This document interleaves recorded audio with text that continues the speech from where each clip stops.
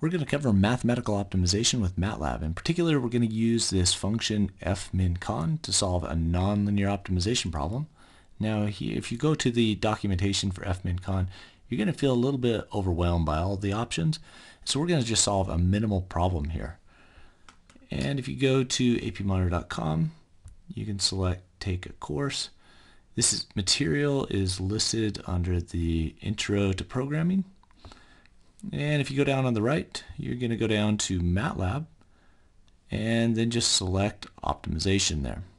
Now this shows the problem that we're going to solve. It just has one inequality constraint, some bounds on the variables, just 4 different variables there.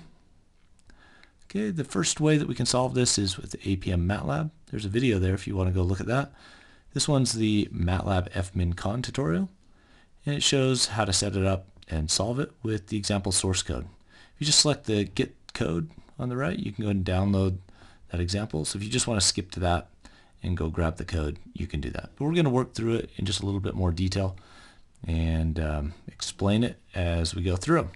So here's the function right here. You have a number of things that you want to input to this function. There's your objective function right there, the fun. Okay, I'm going to scroll down a little bit. So just as I talk about this, you're going to minimize. We always minimize the objective function. You can change that option to maximize, or you can just take a maximization and multiply it by -1 and it becomes minimization. Okay, you want to give it the initial guesses as well. Now this specific problem, those initial guesses are just 1, 5, 5, and 1. Those are 4 values. Okay, we also have our A and B right there. Those kind of go together. Those are our inequality constraints right there, for linear inequality constraints. So A and B are going to be matrices or vectors, and then also AEQ and BEQ, those are our equality constraints. Okay, again, those are linear equality and linear inequality constraints. The next one that we go to is our lower and upper bound. There you can see those, just lower and upper bound on X. And then we also have our nonlinear constraints. So we're going to do something with these nonlinear constraints where we have some equality. There's our equality constraint right there. And then we also have our inequality constraint right here. This little ST, that just means subject to. So it's subject to those constraints. We also have our bounds right there and our initial guesses right there. So we're going to go ahead and build this in MATLAB. So let's go ahead and just put this over in the corner and we'll go ahead and get started with this. Okay, so I'll put this right here, make this just a little bit smaller. There we go, and move it out of the way. All right, so there's our, there it is right there. We've got, what we want to do now is go ahead and just open up MATLAB. Make sure you're in the right directory. So I'm just going to shift over to the desktop. I'll just put everything on the desktop. And the first thing that we want to do is go ahead and create a new script. So we need to get a new script. Okay, and do our nonlinear constraints first of all. So I'm going to go ahead and create a function. And I'm going to do C and C equality. And I'm just going to call this NLCon and make that a function of X. Okay, my very first one is going to be my 25. And then I have to put everything on one side, okay, of this equation, just so I can say that it's less than or equal to 0. Okay, so if you remember this form right here, we have to do C of X is less than or equal to 0. I need to do also the X4 value there. And so if I put that, this inequality constraint, if I move everything over on the right hand side, then I have 25 minus the product of all the values is less than or equal to 0.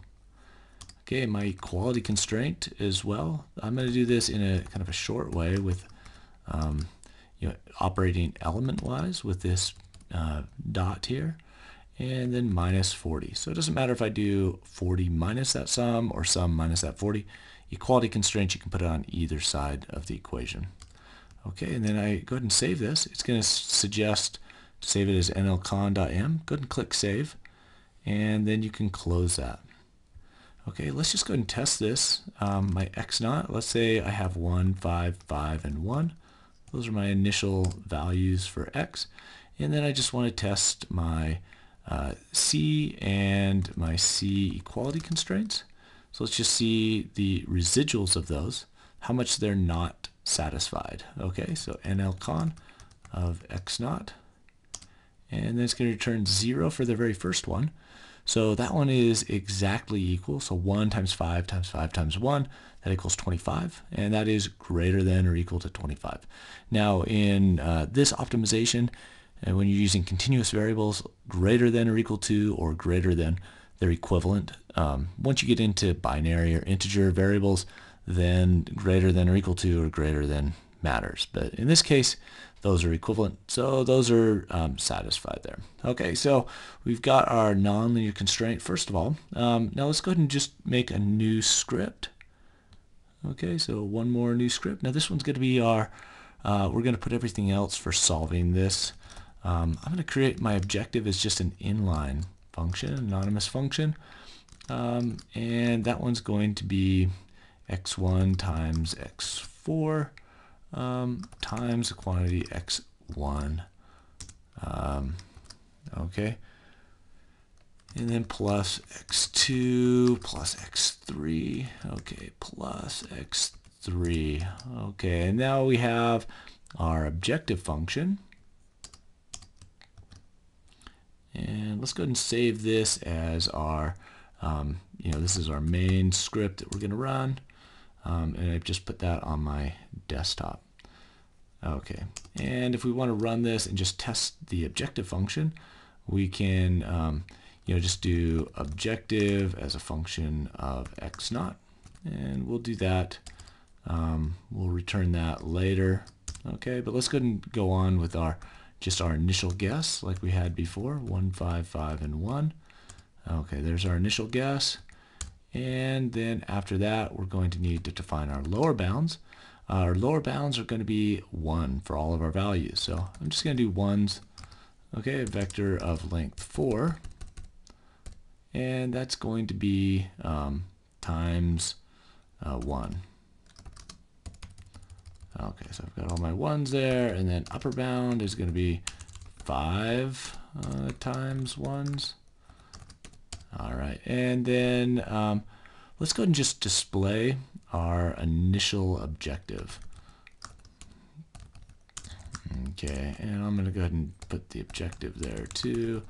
Initial objective, and then if you add in here, we're going to do num to string, and then do our objective as a function of x naught. Okay, so there's our initial objective, and let's go ahead and just run this. Okay, and then you can see the initial objective is 16. Okay, so but our equality constraints weren't satisfied, so it might get worse than this. Okay, let's go ahead and go on. I just need to find my A value. Now this was from, I just have to put in A, B, A equality, B equality, and those are just going to be empty. Okay, so what I'm going to do here is just going to put in an empty array. Okay, A, B, empty, A equality is going to be empty as well, and B equality empty as well. So if you have linear equations, you can put those in there, but for this case, we don't have any linear equations. Okay, let's go on to we have lower and upper bounds. I'll go ahead and put those in the order in which you have to display them, define them. Okay, and we don't have to define them in any order, but just the way they appear in the fmincon function. And then we also need to give a function handle. Okay, you can name this whatever you want, but I'm just going to name this nlcon equals the @ nlcon, and there we have all of our options that we need. Now we can use fmincon to solve this. So we have our objective, we have x naught, and we have A and B, and A equality and B equality, and our lower bound, upper bound, and our non-linear constraint. Okay, now if you didn't want to make that an anonymous function, you could have also just done in quotes mlcon. That also works, but I'm going to do it in this way right here. Okay, and then let's go ahead and display x. Okay, so that's what you need to do to solve this. Let's go ahead and see if it'll solve. There's our answer, all of our x values. And let's go ahead and test what our final objective is as well. So either you can do, create another output, or you can also just say final objective, plug that back in, and let's go ahead and plug in x instead of x naught, and then it will show you your final objective as well. Now you see it got worse than 16, but in this case, let's go ahead and check and see if it satisfied our constraints. Okay, and if you want to just do that, you can do C equality equals nlcon as a function of x, and run that one more time.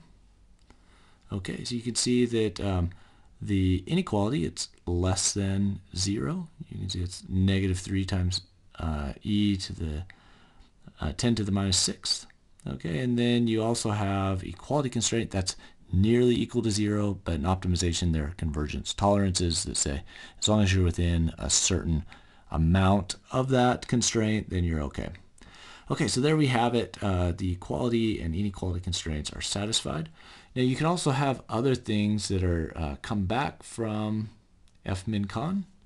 If you didn't want to have to evaluate that objective function, that final objective, you can also say that x and then fval and exit flag, and I'll do an output there. You can also get your Lagrange multipliers, lambda, and your gradients and your Hessians if you want. Okay, so let's go ahead and run that one more time. Okay, so we got a bunch of stuff here. Let's look at, for example, our our fval. There you had the objective that's reported as optimal. You also have some other things in there as well. You have the exit flag. Okay, that means success. And then you also have your output. There you can see output iterations. Okay, you can just display that if you want. You have function count. You have constraint violation, step size, all these other algorithm options and things that were used for solving the problem. Okay, so it found a local minima. Okay, and then lambda. Let's go ahead and print lambda. These are our Lagrange multipliers. It comes back as a structure, so you have to print the one that you want. Okay, and let's say we want our inequality equation for a nonlinear. Okay, there it is right there. Okay, so we had our equality nonlinear constraint Lagrange multiplier. No, I can't play Risk. Okay, and okay,